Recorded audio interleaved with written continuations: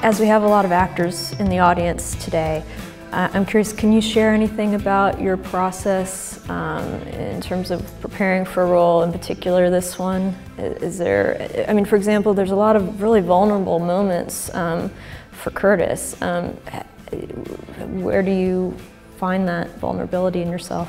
I don't know. I mean, a lot of it, it's not too complicated for me.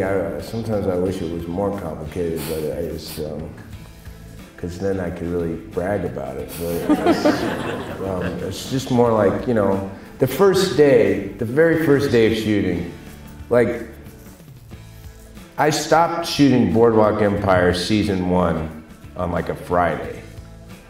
And on Monday, I started Take Shelter.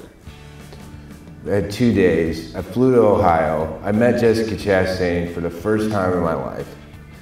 It's like, okay, we're gonna be married, and we have this child. And we met the child, who is actually deaf. And I'm fumbling around with the sign language. I was lucky enough that weekend, somehow I had the sense to get my script and put it in a binder. That was my crowning achievement. I showed up on the set one day, I was like, I put my script in a binder. And like, that's great. And then that day, the first scene I shot was buying the gas mask.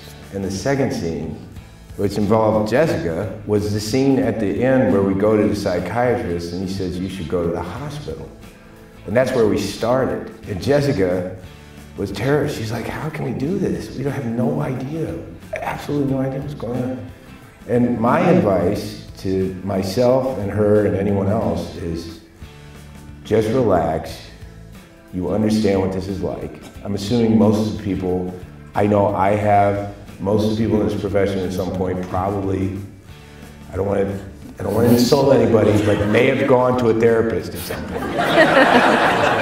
So I think, well, what was that like for me? I really hated it. The first time I went, the first time I went to the therapist, I went and I took every book on his shelf and I put it on the floor. I just cleaned all the books off the shelf. I said, you don't know anything. And I turned around and walked out. So that's probably how Curtis feels. So, and you know, Jessica, you obviously are a very fragile, vulnerable person. You know, figure it out. You know, we'll be fine. Just take a deep breath, relax, and everything will be okay. And that's kind of my approach.